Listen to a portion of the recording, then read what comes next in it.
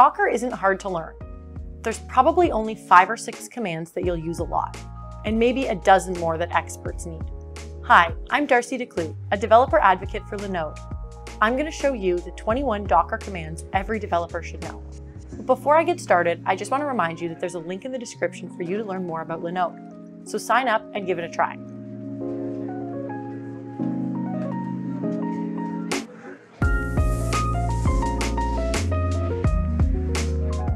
Now let's start simple with the docker -- version command. This command tells you 2 things. Number 1, if Docker is installed or not, and number 2, what version of Docker is running. As you can see, Docker is installed and I'm running version 20.10. Number 2, Docker pull. Docker images for things like Nginx, OpenJDK, Python, and WordPress are all hosted on Docker Hub. To get them onto your local machine, you have to pull them down. For example, the command docker pull nginx will download the latest Nginx image onto your computer. Here you can see it being downloaded. Be patient, it'll take a minute.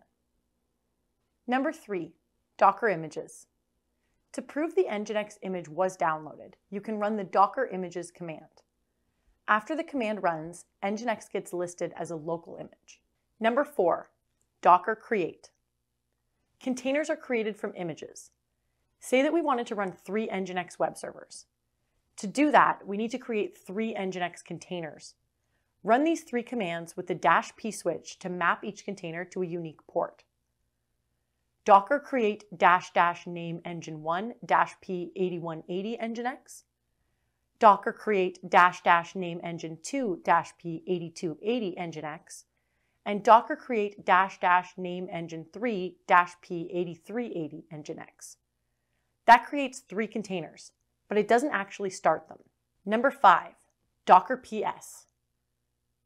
To prove the containers were created, run the docker ps-a command. This lists all the Docker containers on your system. You can see all 3 Nginx containers are there.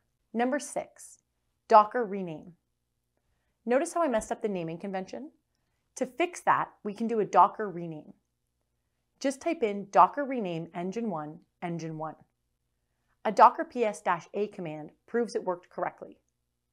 Number 7, the docker start command. To start our containers, run these 3 commands: docker start engine1, docker start engine2, and docker start engine3. When you're done, open a web browser and go to localhost 81, localhost 82, and localhost 83. And you'll see the 3 Nginx web servers running.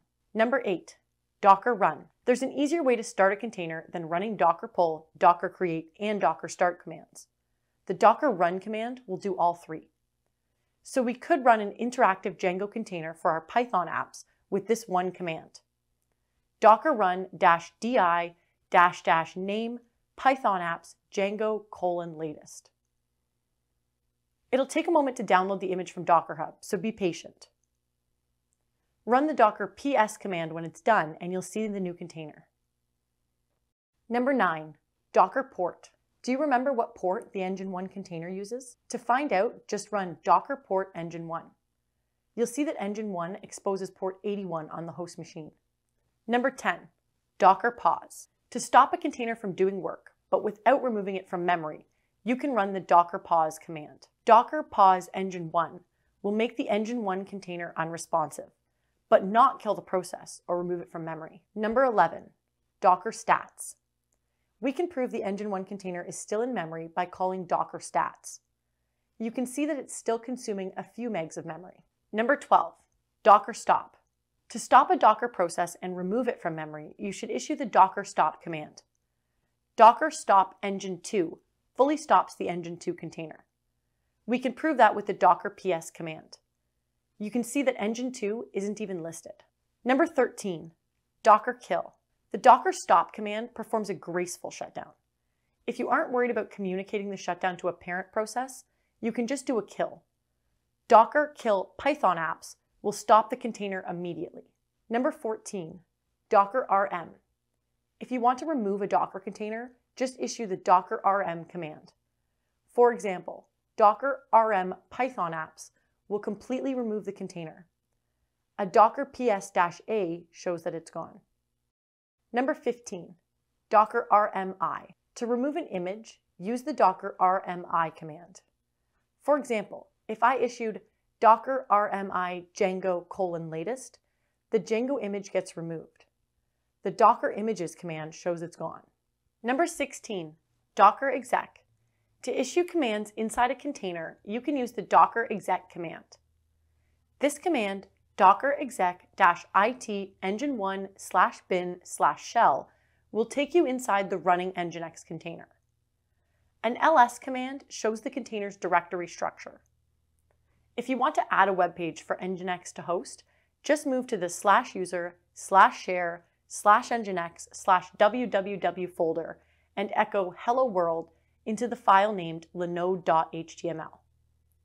Then just go to localhost/linode.html and you'll see the web page come up. Type exit to get back to the host machine. Number 17, Docker commit. If you like the way you've customized a container, you can create an image out of it. Just issue a Docker commit command. It's standard practice to name a new image with your Docker Hub handle, like this: Docker commit engine1 scrumptious/my-web server. If you issue a Docker images command, you'll see a new image listed. Number 18, Docker save. If you want to create a personal copy of your new image, you can save it to a tar file with Docker save. Just type docker save scrumptious/my-web server to my-image.tar. You can then store the image in a shared folder for others to use. Number 19, Docker login. A better option for image storage is Docker Hub. To push a local image to the cloud, first log into Docker with the docker login command. Provide your username and password and you'll be able to access the account through the command line. Number 20, Docker push. After successful login, you're ready to push your custom image into the cloud. Just issue a Docker push command with the full name of the image.